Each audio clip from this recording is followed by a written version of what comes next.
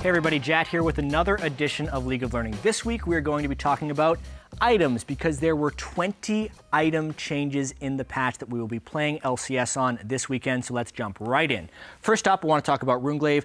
No longer applies on spell effects, so that's Ezreal's Mystic Shot, doesn't apply it, but if you watched last week's League of Learning, shouldn't affect him. Mainly a buff to Eve and Nidalee. Look at Spirit Visage, that helps Soraka. People she's healing, she'll heal for more if they have that item. And Righteous Glory, that hurts tanks a little bit that we're using it as an initiation tool, but it still makes you just as fast and is just a little bit weaker on slightly lower cooldown. Definitely not dead as an item. Jumping into the Sata Devour, the more important thing right here. Big player in solo queue, maybe not a huge player in the LCS. Specifically, the stacking mechanics is what I want to look at right here. Epic monsters, that's Dragon and Baron, giving 5 stacks, and Scuttle Crab giving 2 stacks, are the biggest things that pro players will have to control if they want to build this item. Kayle, I think, is the most powerful with this thing, followed by the rest of them who have a chance of seeing LCS play. It might take some time because the play style of the team has to change into a heavier jungler farm style in order to see it. But the power of this item when it turns on, as you've seen in solo queue, may warrant play in the LCS. Looking at the AP items now, the brunt of the changes. Let's compare the most common 3-item build we would see on the old build versus the new patch. So 7,900 gold for that old combo, 8,300 gold, but gold efficient stats across the board. So mainly the thing you have to take away from this is you can still build those as your first 3 items, but it will be more expensive and it will be worth it when you complete, but you won't be at the same power point until later on into the game.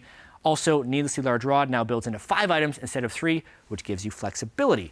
Another thing that gives you flexibility is the fact that Needlessly Large Rod is now only 1,250 gold, and the build paths of the already smooth first items is even smoother now. Morellonomicon and Athene's Unholy Grail, if you just look at the cheap cost of those components, it's really easy to build. Whenever you have to go back to base, you can always come back with more powerful items.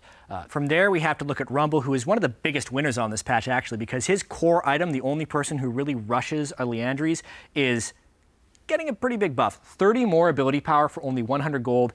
He was already pick or ban phase in a lot of LCS comps. That is going to increase to more bans and more picks in the LCS. Also, looking at some of the max item builds. We touched on the Needlessly Large Rod. This is the old max item build with all 3 120 AP items. It used to give 711 AP.